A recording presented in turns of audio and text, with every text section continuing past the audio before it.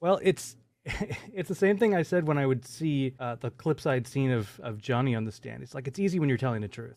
Morgan Tremaine made headlines after he literally destroyed Amber Heard's lawyer during his cross-examination, and since then, the infamous TMZ guy is all over social media getting praised for thinking of a very witty yet savage clapback to Elaine Bredehoft's allegation. It seems like even lawyers are getting impressed at his performance during his time on the witness stand, and people online can't agree more. I mean, everyone wants to shower him with compliments, and rightly so. So, what did the lawyers say about Morgan's testimony, and how did Morgan feel about this? Let's find out. In a recent stream, Morgan Tremaine answered a few questions about the trial and his overall experience. He also received a lot of good words from a lawyer, and fans can't help but agree with each one of them. The DUI Guy Plus is a pretty popular Twitter user who is also a practicing lawyer. He was joined by other content creators such as James from Court and Vanessa Blair, who also talked about what they think about the defamation case. Along the way, Morgan was asked what he was thinking when he was called to the witness stand. He answered that he was trying his best not to have a panic attack and only focus on the lawyer who was asking him questions. After explaining his train of thoughts,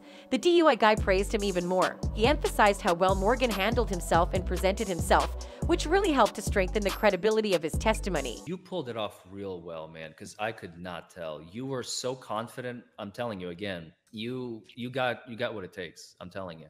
Morgan explained that it's actually easy, especially if you're telling the truth. Other fans joined in and praised Tremaine as well. One fan left a comment and said, "While he was nervous, to me he looked confident like it had done this many times before." Another added saying, "I agree, he came across very confident. So glad people like him came forward and told the truth with nothing to gain, and sometimes with things to lose." As I witnessed, Morgan really did a spectacular job. I didn't even notice how nervous he was, and luckily he did overcome his nerves and spoke up, or else Johnny Depp could have missed a very important testimony, which really helped him win the case. How about you? Did you notice Morgan's jitters? Let us know in the comments below.